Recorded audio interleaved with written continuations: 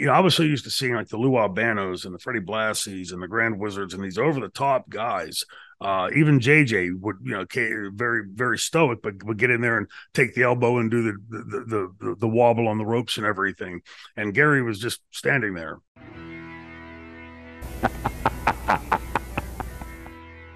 Another fun fact is an angle with Terry Funk went according to plan, but the censors were very upset when he tried to suffocate Flair with a plastic bag, which drew many complaints from viewers, and apparently Gary Hart, of all people, accepted responsibility for coming up with the idea. Because I know it's obviously been very, very Terry heavy. It's a Terry Funk tribute show, but I thought we'd just divert slightly because Gary Hart was involved at the time as Terry's manager of the j-tex Corporation, which is just such a weird mishmash of people from Terry Funk, Dick Slater, the Great Muta, Dragon Master, who was the Japanese version of Kendo Nagasaki, not the British version, and Buzz Sawyer.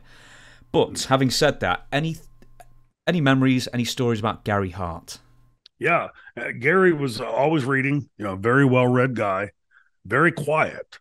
If you heard Gary say 5 words in a night, it was rare.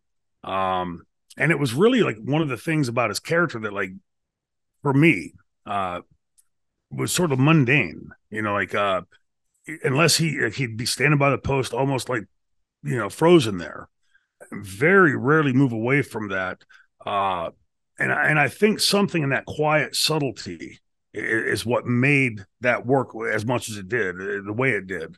I was so used to seeing like the Lou Albanos and the Freddie Blassies and the Grand Wizards and these over the top guys. Even JJ would, very, very stoic, but would get in there and take the elbow and do the wobble on the ropes and everything. And Gary was just standing there.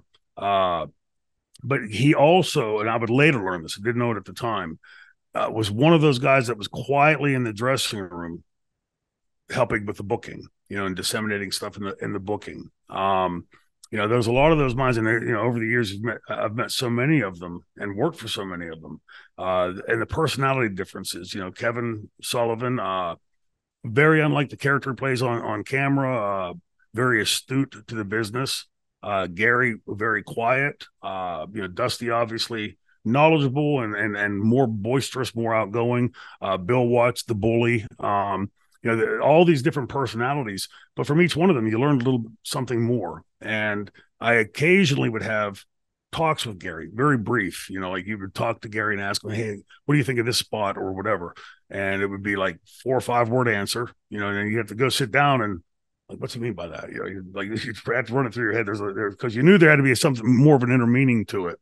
I think for Gary, if I may add this, the business of we've been talking about, like from Terry and so many others, had started making this transition from what it had been, black boots and tights to, and we're, by the mid 80s, we're seeing the rock and wrestling connection, and you're seeing, ring music and the flamboyancy of the business, taking off. Gary was a relic from a bygone era. And in that black boots and black tights era, that's what a manager did.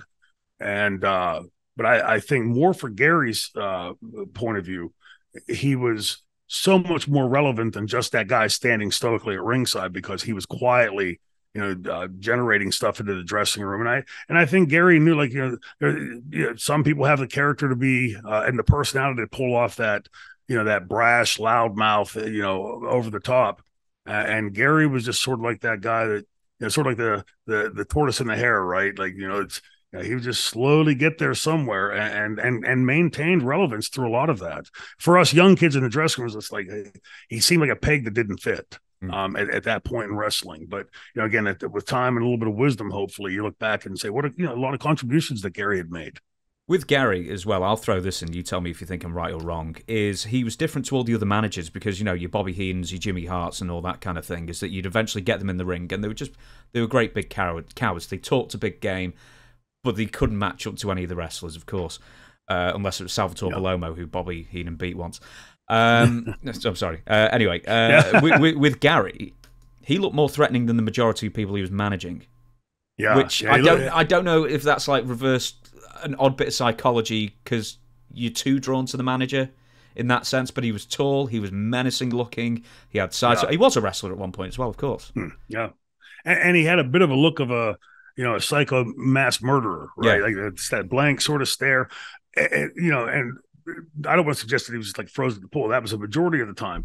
But in those relevant points in the match, you would see something very Toja Yamamoto-ish, where he would, he'd start to move towards the guy, and they go, get the crowd reacting. And for me as a performer, looking at that and thinking, boy, how hard you have to work to get in a reaction like that. And Gary knew that there was so much more tension to the feigning it than there would have been if he'd have choked the guy for 5 minutes or whatever, right? He just had to feign it. It's sort of like the old black and white Dracula movies. You see the fangs are right there, and they cut to the shadow on the wall, and your brain starts filling it in. And with Gary, the same thing. He just has subtle brilliance in wrestling.